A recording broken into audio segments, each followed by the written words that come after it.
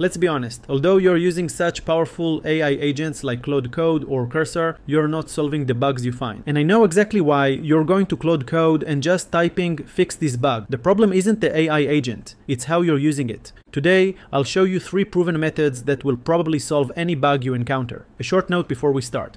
No matter which AI coding agent you're using, this video is for you. I'll show examples with Claude Code, Codex, and Cursor.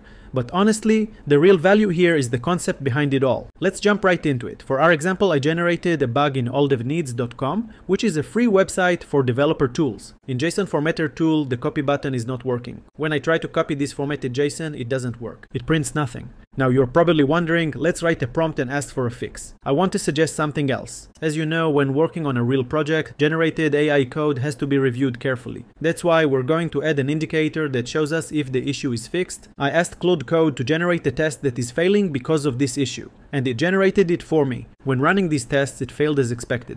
Next, we want to ask the LLM to find the root cause and solve this issue. We'll also mention the specific test we created, so the LLM will know if the issue is solved. As you can see here, he found the bug and corrected it. Let's ask it to run the tests again. Now, our tests are running without failures.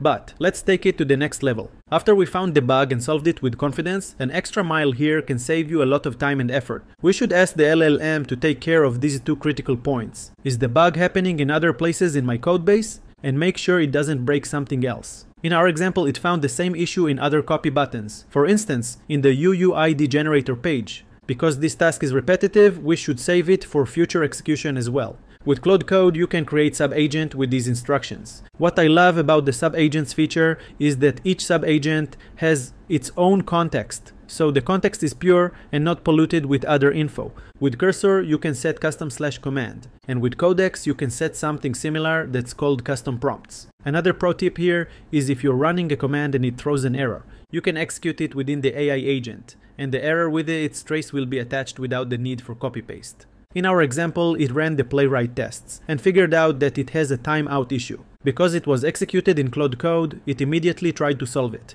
If you're new here, I'm helping developers turn AI into everyday workflow, so sub and like for more content like this.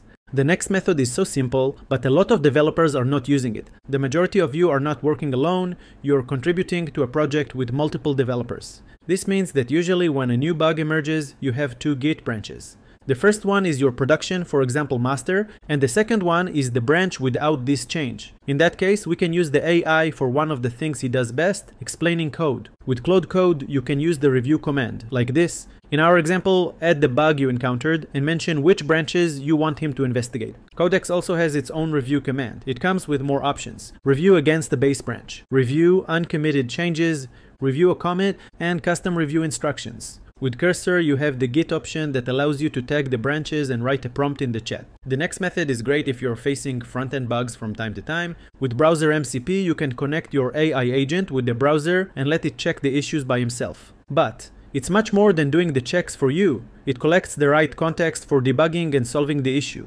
The installation is very simple, you just need to configure this MCP. A pro tip here is to mention the usage of this MCP within the project rules, claude.md file or agents file. So the AI agent will know it can use this tool if needed. Debugging with AI agents is awesome, but those usage limits can be so annoying.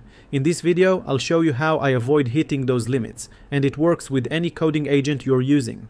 That's it for today. Drop a comment if you want me to cover other workflows.